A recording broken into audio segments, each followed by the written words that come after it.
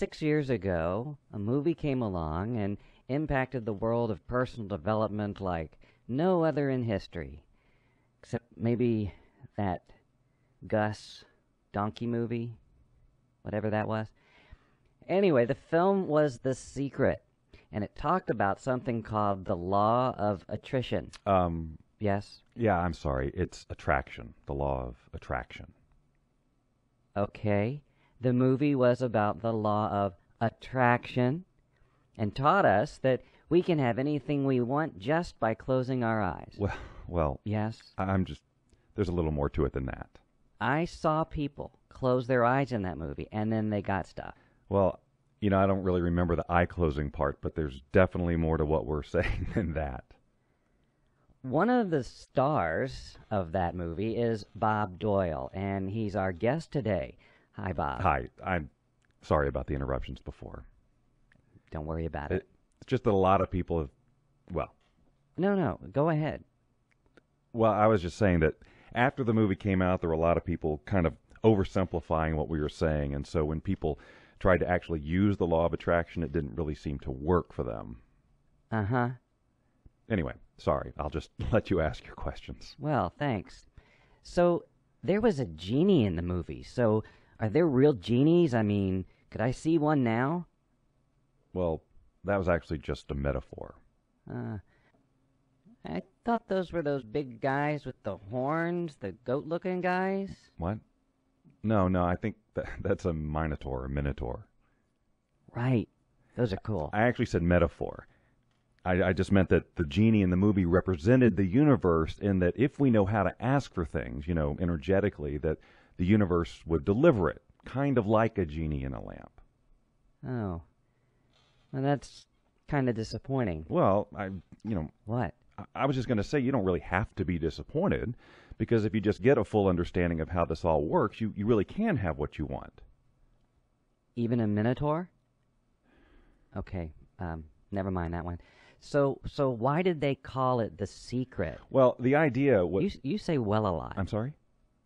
Almost every time you answer a question, you say well first. Do I?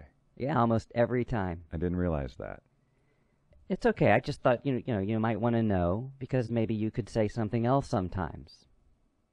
Anyway, so they call it The Secret, but it's like all over the place. Yeah. I mean, everybody and their brother seems to know about it. Actually, you'd be surprised.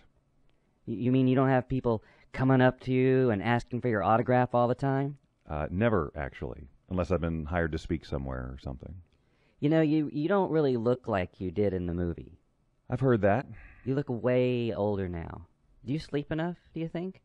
I could probably sleep more. Because, that's really important. Yeah, I know.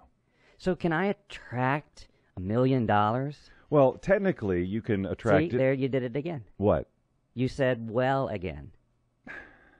Technically, we live in a universe of infinite possibility. Ooh. So virtually anything is possible, but it's about us getting into what we call vibrational resonance with something before you can attract it. You are blowing my mind, man. Vibrational resonance? Resonance. It's a term that relates to the nature and behavior of energy. Wow. So if you want to attract $1 million or anything else, you have to get into vibrational resonance with it. And how would I do something like that? Well, essentially, you need to get into the... Oh, vision boards, right? Vision boards are a tool that can be used to get you into vibrational resonance with something, yes? Yes. The thing is, there is more to it than that.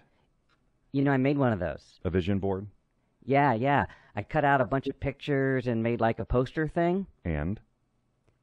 Well, my cat peed on it the same day and I threw it away. See, what a lot of people don't fully understand is that it's not just what we're saying that we want or putting on a vision board that the universe is responding to. It's also all of our really deep beliefs. You know what I used to believe? No. I used to believe that if you rubbed a cat backwards, it would turn into a dog. Okay, so anyway, if you're trying to attract $1 million, for example, but if you have some kind of belief running that it's not possible or that it's hard or that rich people are evil, then that creates something called resistance, which is essentially energy that is not in vibrational resonance with what you want.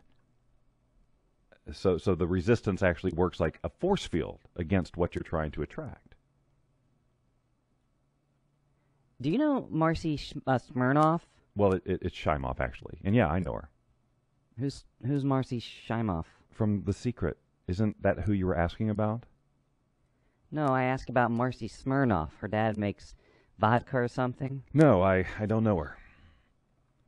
Do you know any famous people? I know a few people. Who?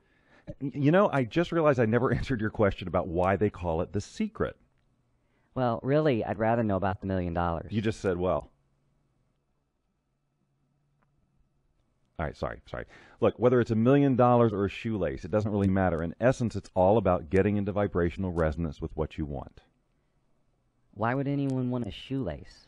I don't know. Maybe there's broke. So you teach all this stuff, right? Yes. I've been teaching the law of attraction since about 2002 in our Wealth Beyond Reason program. And you have a program called Wealth for No Reason? Wealth Beyond Reason. The program is Wealth Beyond Reason, and yes, it's an online program. That means it's on the internet, right? Right.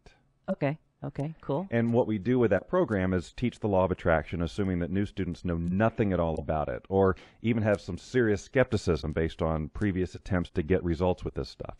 It's all based in science, and it's broken up into a series of modules that build on each other. Wow. What? You sound like a commercial. No, it sounds really cool. Thanks. Science-y. Yeah. Okay, we're going to take a quick break and then be back with Bob Doyle. Doyle.